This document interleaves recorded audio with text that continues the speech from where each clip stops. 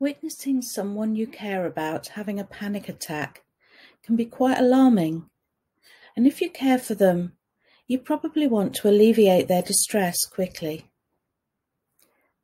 This guide will help you to understand what is happening and what you can do. Focus on yourself first of all. Adjust your behaviour to be the opposite of your friends. Slow down. Make your voice slow, calm, but not too quiet, as you need them to be able to hear you. Do not rush. Do not ask lots of questions. Do not increase the speed or the pitch of your voice. Make sure your own breathing is steady, and do not make any sudden movements or touch the person panicking. Less is more. Say something reassuring such as, "I'm here. It's going to be okay." Try and guide your friend to a quiet, more private space where they can sit down, and ideally sit down yourself. Outside can be good. Your friend's thinking and senses are not working very well right now. They have been overstimulated to the point of panic. This has released adrenaline, which has set in motion a fight-flight process in their body. It is a chemical reaction and will take time to calm down, just like a hot cup of tea takes time to cool. Your job is to try and reduce further stimulation, adrenaline, anxiety, fight and flight being set off on top of the existing panic. Now is not a good time for a lot of questions, examining triggers, or dealing with what is to be done in the future.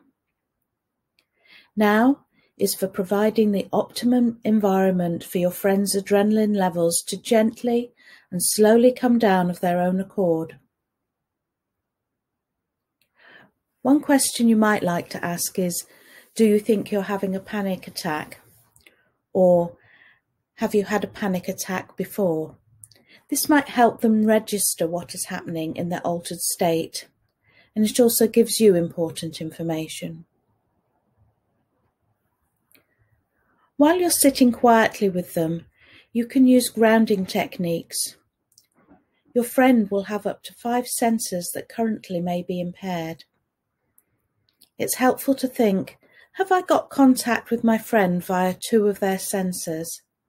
For example, if you say to your friend, "Nod your head if you can hear me," then they can hear you and they can move their body, which is 2 senses. If they say yes, they can hear you and give you eye contact, that is 4 senses that are functioning at this point.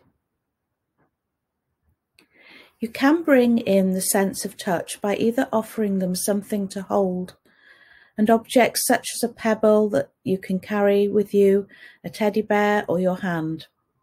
It's not wise to reach out and touch your friend while they're in a panic attack, as you don't know what past trauma may be being evoked. If you simply hold out your hand, then they can choose whether they take it or not. And if they do hold your hand, then they can squeeze it. Do not ask questions about what happened or a trigger while your friend is panicking. And remember that once the panic has passed, asking these things may start it off again. But do ask them questions about their senses, what they can hear and feel and touch and see. If your breathing is slow and steady, you can invite them to concentrate on getting their breathing to match yours. And you can explain that their current bodily sensations will pass.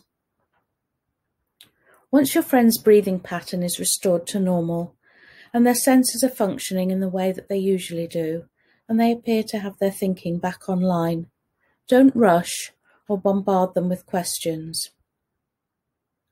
If you noted the time at the beginning of the panic attack, you might note it now. This could give your friend future reference as to how long their panic attack lasted and this can be helpful so that they don't fear it will go on forever next time.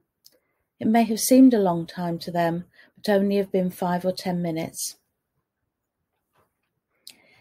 If your friend wishes to tell you what the trigger was or what happened, then let them. Do not judge their reasons as silly or trivial, or give them suggestions of how they should feel or react instead.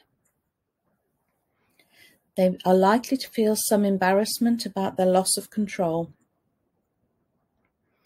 At the same time, don't treat your friend as fragile and become overprotective just because they've shown their vulnerability to you. Just because panic attacks look alarming, it doesn't mean that your friend wants to be treated differently to before.